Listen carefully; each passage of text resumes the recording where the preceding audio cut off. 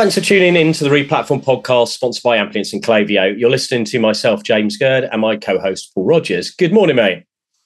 Good. How are you? How are you doing? Yeah, well, I'm much colder than you because you're over in Dubai. You've been there for the Grand Prix. How's it been?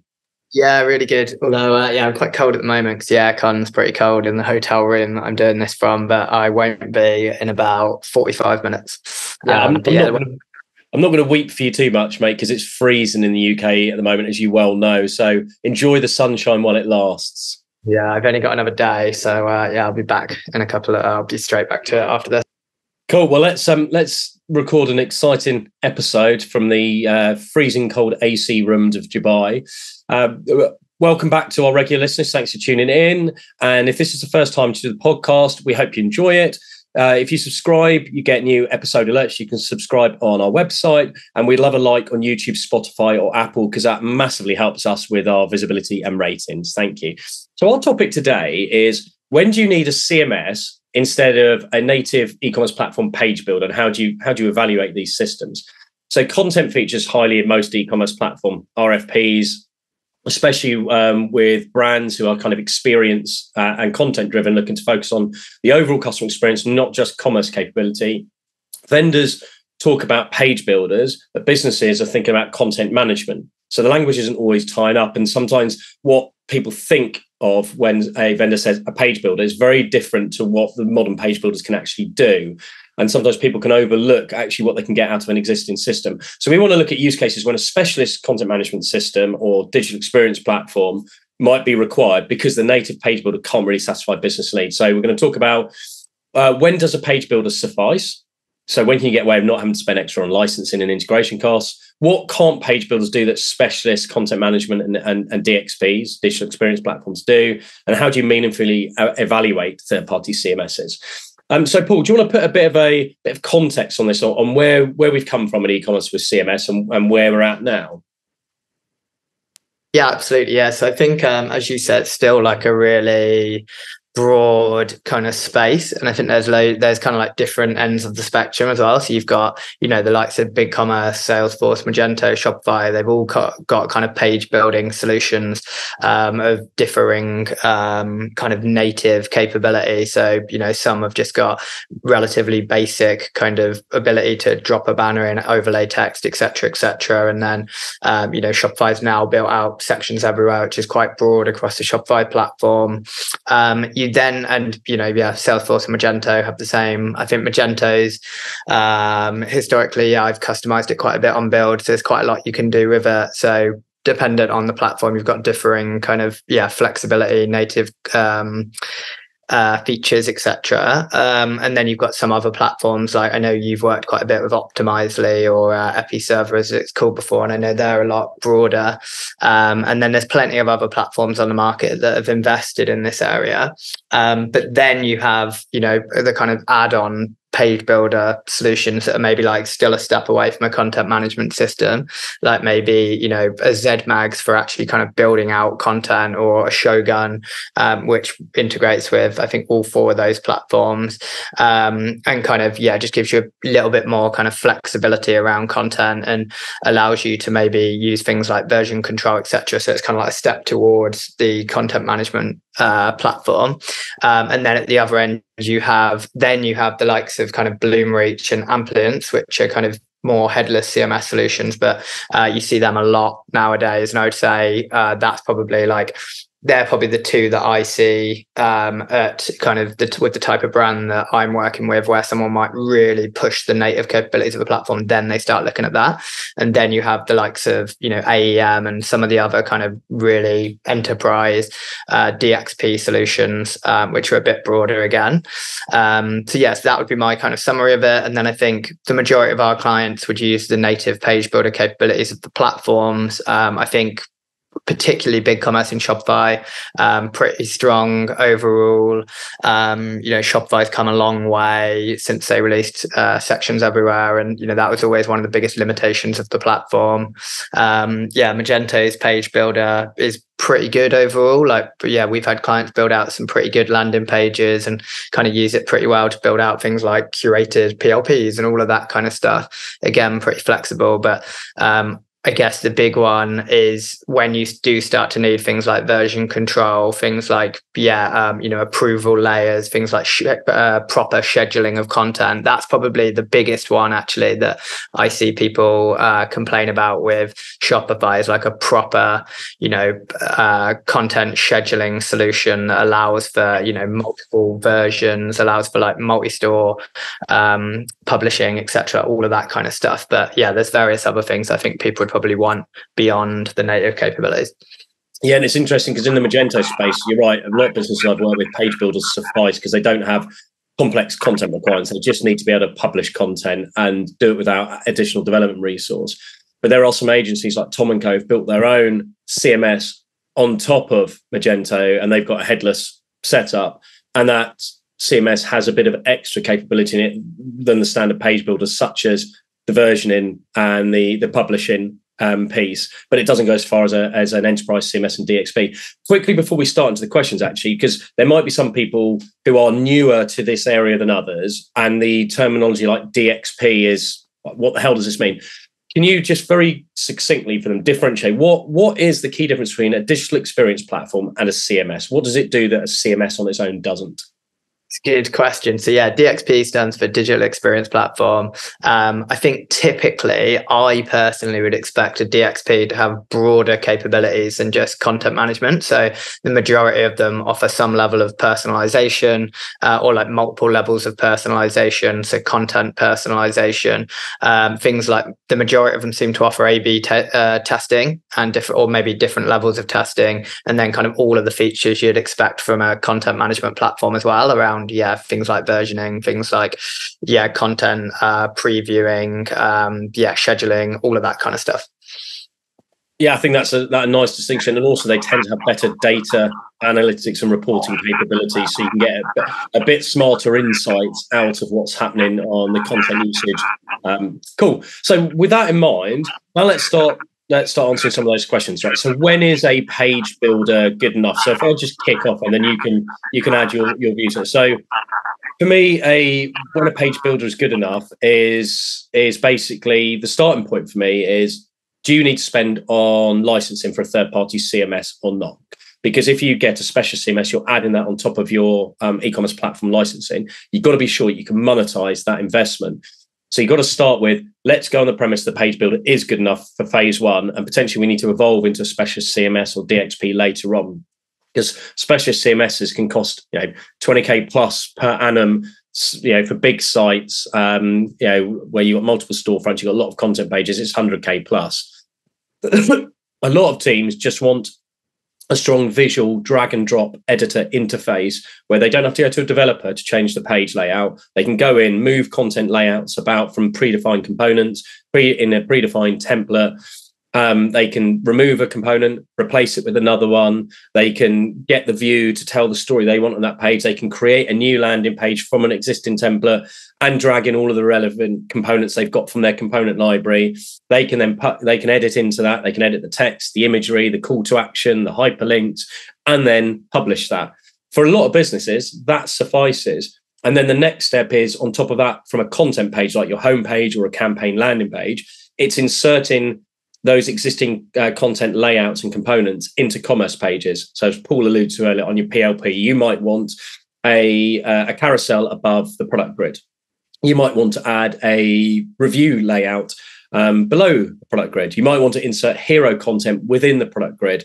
On a PDP, you might want to, on top of your product recommendations that sit underneath your core product data, you might want to add some UGC, for example. So a lot of the modern page builders, you can do this within them. You just need to set them up correctly from the start. So my starting point is, look at what you can get. Can you satisfy your core content objectives without spending that extra money?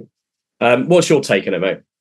Yeah, I think one of the things that you touched on that I think is always really important is like the compatibility or like ability to use all of the native functionality within a platform. Because I think one of the things that I've seen when people take content management out of the platform and introduce another solution is that although you end up with more functionality, you do lose the ability to make use of new features, or kind of, if a platform's got native product recommendations and you want to be able to use that, or kind of any other content that you've got within the platform. And the other thing is, as soon as you start wanting to do anything outside of the norm, you need a developer.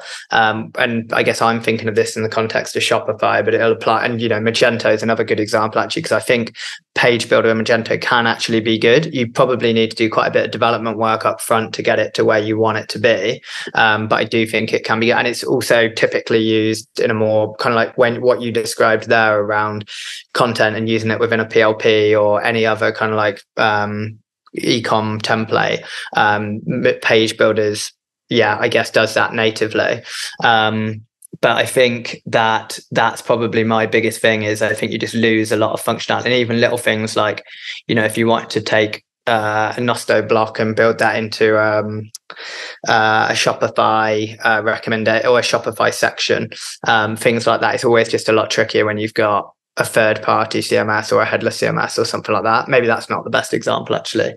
But that's one of the things that I think is a con for separating the two out, that you just lose certain native functionality, and reporting might be another one. Yeah, I think that's a really good point, because integrating a CMS brings added complexity, and there's performance challenges. And yes, the modern CMSs are built up to be super speedy. Like, the cloud service they provide, the scalability is amazing. But if the integration piece into the commerce and the commerce engine and the way that then brings that information through and renders it causes a performance issue, you've got to unpick that and make sure that's working. So I think that's something that sometimes businesses don't appreciate, and it ends up costing them a little bit more in the implementation phase. The other thing is, as you said, the native page builders. So the likes of BigCommerce's, Shopify, and Shopware as well, I think is really nice with its customer experiences. Shopware's always been historically ahead of the other comparable SaaS platforms with its content management native capability.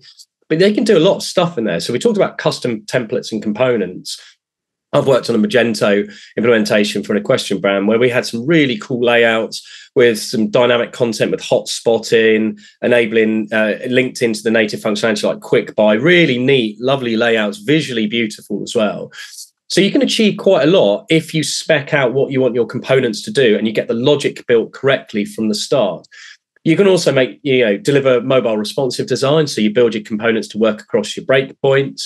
You can build the component logic to function as it required. You might have a content block, which is a heading, a paragraphs, and a call to action with an image to the right on desktop. But you can then change the logic to flip it, so the image goes on the left because you want to have different. So you can get a lot of flexibility out of it, even where you can remove the heading or you can remove the call to action button, but still you're not adding code. You're just changing the configurable properties of it.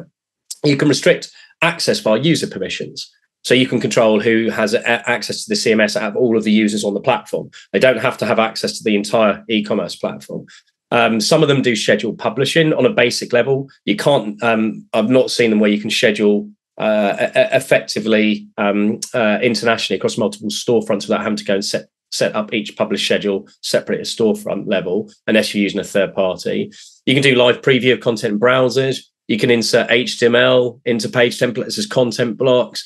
You can add content to commerce pages. I've seen this done well on things like basket pages where people put USPs or reassurance messaging. We talked about hero content in product grids. Jewelry and fashion brands did this really nicely on platforms like BigCommerce, Shopify, Magento. You can set core SEO properties. For example, control image titles and tags when you upload it.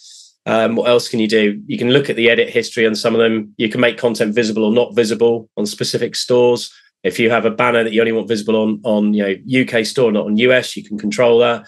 So I think there's a lot you can do in a page builder. So the question as a business is, okay, let's be very clear. Have we been seduced by the marketing of what an amazing enterprise CMS does? But have we actually compared that back to what do we really need in order to operate, and what do we need over the next 12 to 18 months? Is there really an exception where we can't function as a business and achieve our content goals for e-commerce without that added third party? The only thing that I'd add that's actually quite interesting is so Magento on paper is actually very good natively. So I think Page Builder's good, flexible, like you gave some good examples there where it's actually quite a bit more flexible than something like a Shopify around like, things like mobile and how you adapt content, etc. You can use it with some of the other native functionalities. So, customer segmentation, customer groups, etc. So you can do a lot of it. But one of the things that I think is quite interesting when you're like assessing capabilities is, like the intuitiveness and how easy it is to do some of this stuff. And I guess, like you say, how much development work you might need to actually get the most out of even the native stuff.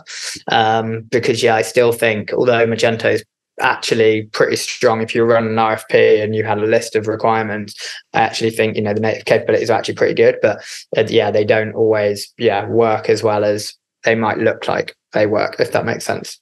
Yeah, it does. And it's a really good point. And it leads really nicely onto the next question, which is what can an enterprise CMS do that the page builder can't? And actually, one of the benefits is often that these specialist CMSs, whether it's just a standalone CMS or a CMS as part of a DXP provider, is that they tend to have richer libraries, reference components, logics, things that already exist, that a developer can very quickly spin up the content layouts that you need and the templates that you need, rather than having to do like fresh coding from scratch. So you're right.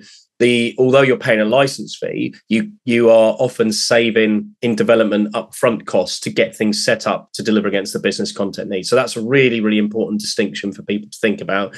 You've got to always assess within your build phase how much costs and effort for the developers to deliver against your content needs. And then the other thing linked to that, and then I'll hand over to you, is automated publishing. And you touched on this earlier. So most of the page builders, you can set schedule publishing, say, okay, I want to publish this new homepage layout to my UK homepage on Thursday at 12 p.m. But what you can't do is automated publishing from like staging environments to production. You're basically live editing.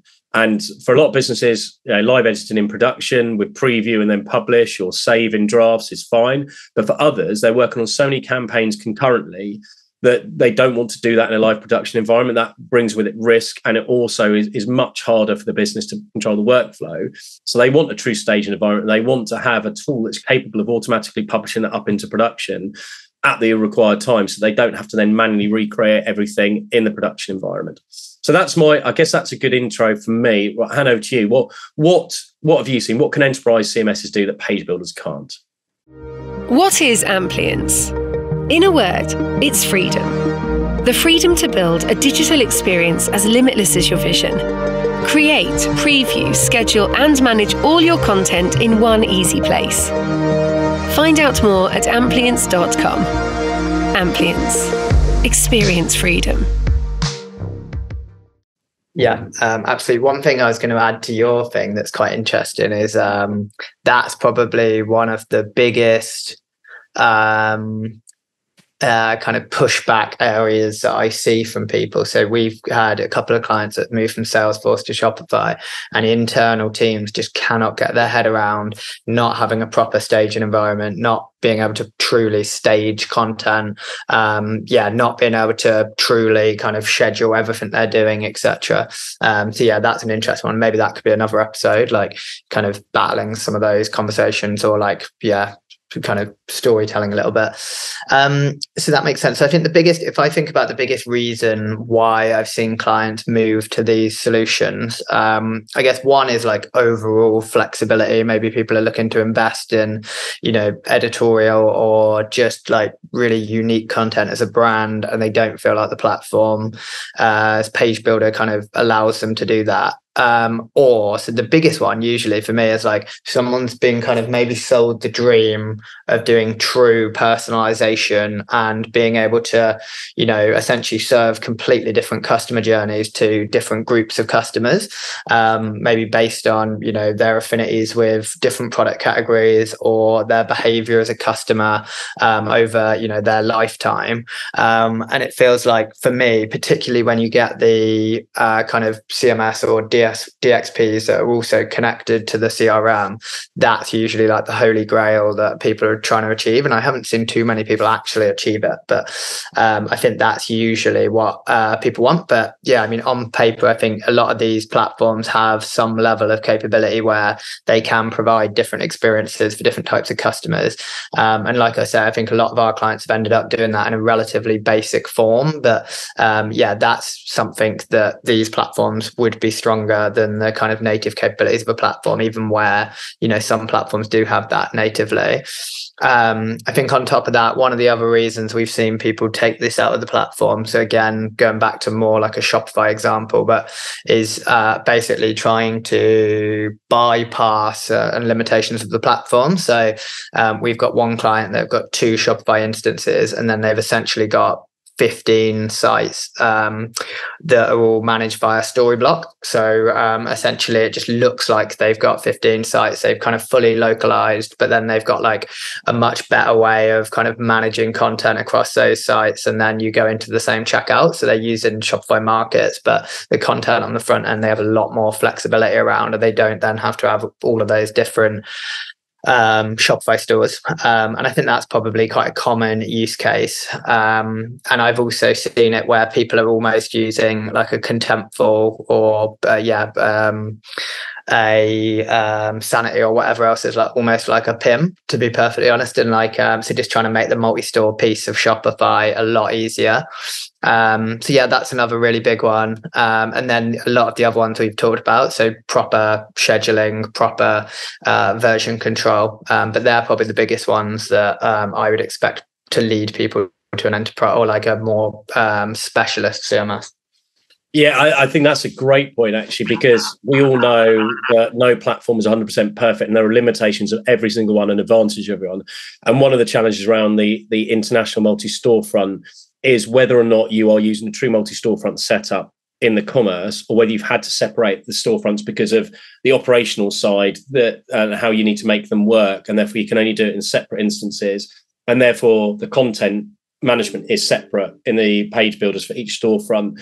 And therefore a CMS like a PIM does for the product catalog, enabling you to manage all your content in one place and schedule all the publishing, and then you're using like the APIs to push the content into the relevant storefront, can save a huge amount of time and effort. And which, when we come on to like how do you justify the investment, that's a really important discussion to have. So businesses really need to scrutinize not just the page builder capability, but what's the storefront architecture you're going to have in your new solution, that the development team, the technical teams have signed off on, and what impact does that have on you and your content production processes. The other things that I've seen, and I know the page builders are catching up. I know, for example, Shopify with sections everywhere has made a massive change to this, is the ability to create a single asset and publish it to multiple content locations in one go, rather than having to recreate it on every page you need it to appear on. So this could be, I've got a product category of like saddle pads for like my equestrian brand. I want to now on every PDP in saddle pads drop content block A in at the same place on that page, and I want to just publish it once, and that is it, and it automatically does it because I can set the logic. With some of the page builders, you've got a bit better control now about being able to publish a content asset to different pages, but you don't have the same granularity that you get in a true CMS of being able to add logic of where and when something appears and when it doesn't, and how to create exceptions to the rules. And that, when you're getting to a more sophisticated level of content targeting and personalization and customization of the user journey, that becomes more and more important. And when you're a massive catalog company, that differentiation at category, subcategory, and even specific SKU range at PDPs and even on the PLP level can be really important. And then the other one for me would be distributed content workflows, which I know you touched upon. You often get this into international, where you might have a centralized content team, but localized content creators who are wanting to create campaign pages or create new content assets, but it has to go through approval somewhere else, and you need to have a proper workflow for someone to be able to edit, create, send it for approval, that be approved, and then either that trigger an automatic publish, or it enables the content creator to then go and schedule that into the production environment. You've talked about personalization, so I won't go back on that. And the other bit, actually, forgive me if you did and I just wasn't listening, was digital asset management. So what can you do with images when you upload? Is it just some page builders, it's very basic. You upload an image and you don't have a really effective library for managing and storing and categorizing. The CMSs into the DXPs have much stronger digital asset management. So you can have better structuring of the folders of the images. You can have better search to find those images. So it's easier to find an asset that you want to include now in a new content layout or template. They are very good at setting image presets. So, for example, if you've got one main banner you upload and it needs 4 different formats, it automo creates those in the relevant formats. They're all minimized, optimized so that they don't have performance issues. And some of the top end CMSs even enable like auto cropping, so they'll crop to the right part of an image. That becomes a much bigger challenge in certain verticals like jewelry. But if you've got good image shooting skills, then you can actually create images that can be auto cropped pretty smartly. Anything else we think we missed in terms of where those enterprise CMSs add value? One thing that we've touched on that I think is another reason why I've seen people move content out of the platform is the editorial side. So where you get, I've worked with a few brands where 90% of their traffic is going to their blog, and then they've got a commerce aspect, or it's just a particularly content-led brand, or someone wants to go to market as like a content-led brand. I think the native blogs within the platforms haven't been strong enough, so they've ended up going down the headless route or introducing something to just improve that side of things. So I think that's still pretty common, even though some of the platforms have improved that side. None of them are like, I guess, a true kind of blogging platform or have true blogging capabilities. And not that most of these CMSs do, but they're a bit more flexibility and they're a bit more flexible in kind of getting to that point. Yeah, that's a very good addition. Because if you just have a simple need to publish articles, page builders work brilliantly. You can publish as many articles, have a template, create it. Each article can flow slightly differently using the existing layouts, like a heading, a subheading, text block, image, you name it. But if you want a blog where you have like indexes, archives, smart categorization, like auto-populating, like latest post, most rated, all that additional functionality, yeah, you're right. That's a good distinction. Let's move on to the next question then. How do you evaluate CMS providers? So what's your advice to people if you're looking at a specialist where you might have to incur additional license fees? How do you evaluate and know whether it's fit for purpose and the right tooling? Yeah, I think this is an interesting one because there's so many variables, because you've got different solutions with different feature sets, and sometimes you'd be getting like a really you'd just be buying a headless CMS. Sometimes you'd be buying like a set of tools that essentially power the whole front end, like a Shogun front end. But I guess for me, I always look at so I'm quite like ecosystem focused, I guess, usually, and like compatibility is like the number one thing that I would be trying to retain, or like essentially not losing too much of the core platform, unless you're kind of starting off with something that is essentially just like a commerce engine, or a set of APIs, and it would probably be completely different. But thinking of the types of brands that I would typically work with, I guess I would want something that's well integrated, that's potentially integrated with other like key third parties that are part of your tech stack.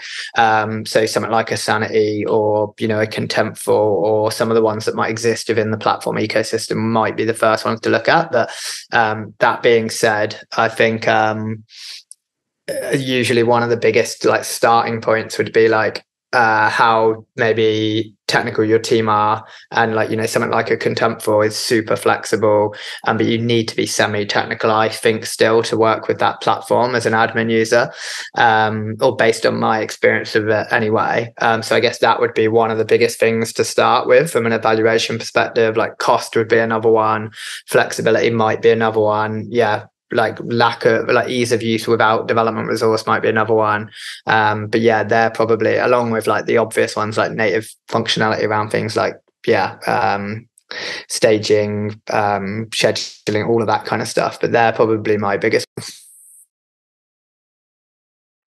Yeah, all sensible. I think for me, the process I normally take to look at it is that integration piece first. Is this CMS, are there existing live clients using it alongside that e-commerce platform? So if you're on BigCommerce and you want to work with Amplience, well, we know that there are integrations, there are live sites, same with Bloomreach is.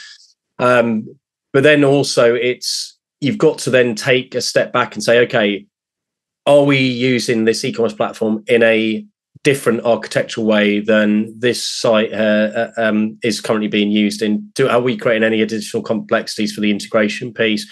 Just make sure you're having the technical conversations with the CMS provider, with the platform technical lead, and with your developers to understand what the impact in build phase is.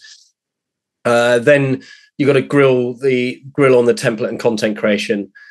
How much dev work will be required ongoing if you want to create new components? What resources will you need? Can you do it all yourself in-house? Are you reliant on the third party? Is there any like technical support ongoing involved, including the license fee? So if you wanted to add a few more components, that would be done for you as part of the service. How extensive is the current library? Is 80% of your content needs already solved within existing libraries, and therefore you're de-risking it?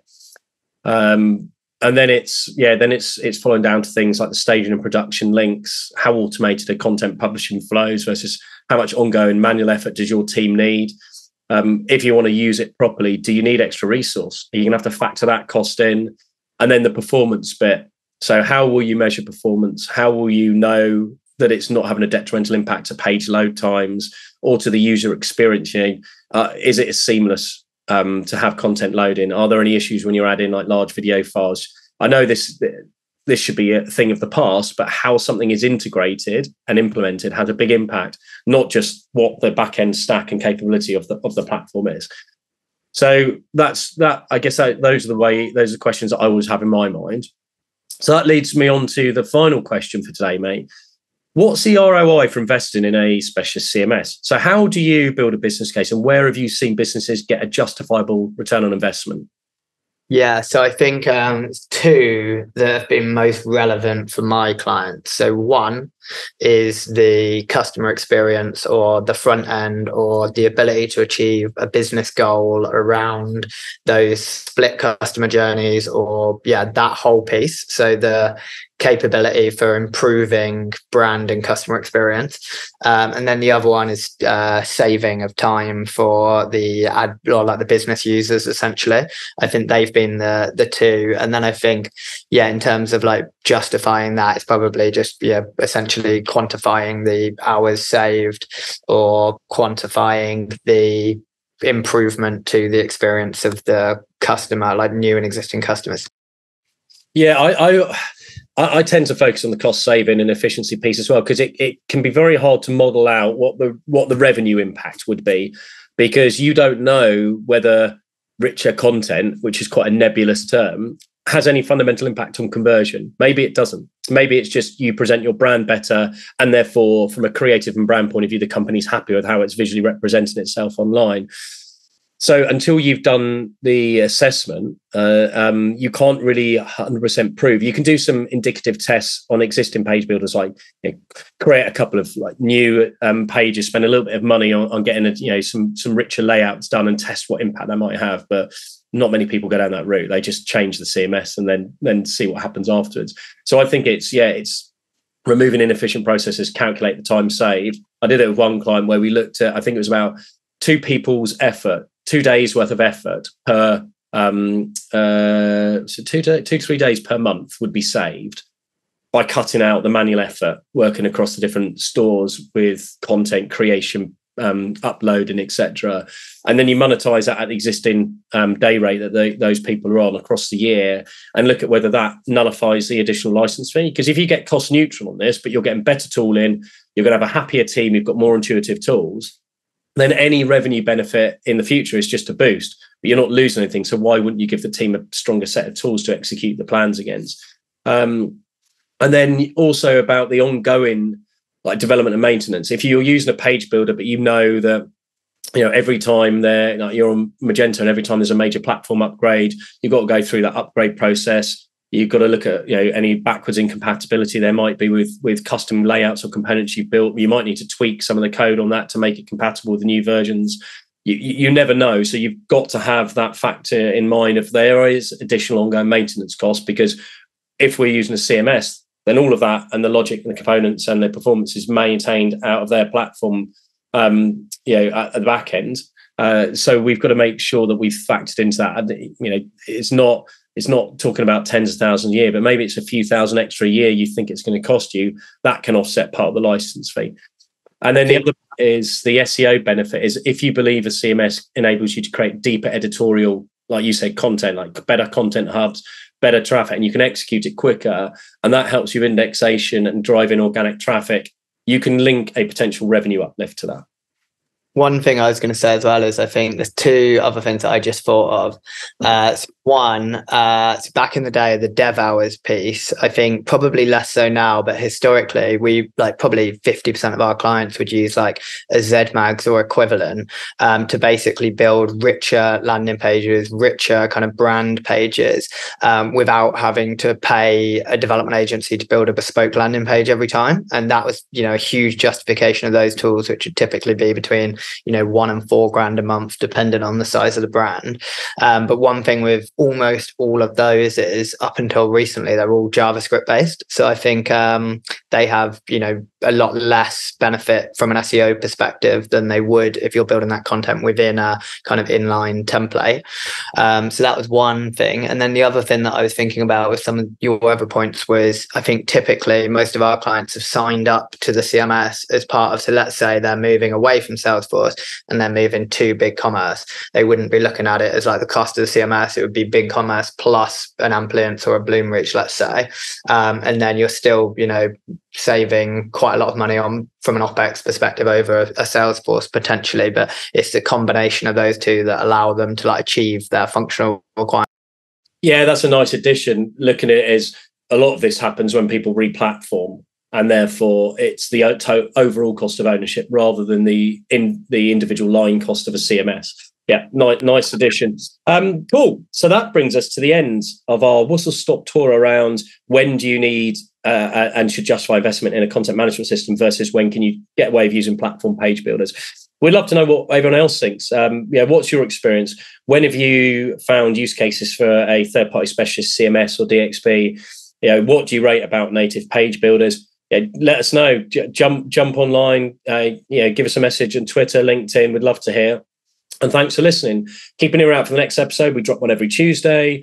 Do subscribe if you haven't already. And please do give us a rating on Apple, Spotify, or YouTube. Right, take care, everybody.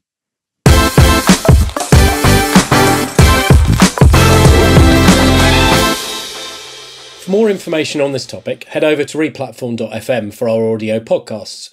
To discuss a project, or if you'd like to chat about any of the topics covered in this episode in more detail, please reach out to myself, James Gurd, or my co-host Paul Rogers via LinkedIn and Twitter. Thanks again for listening, and keep your ears peeled for the next episode.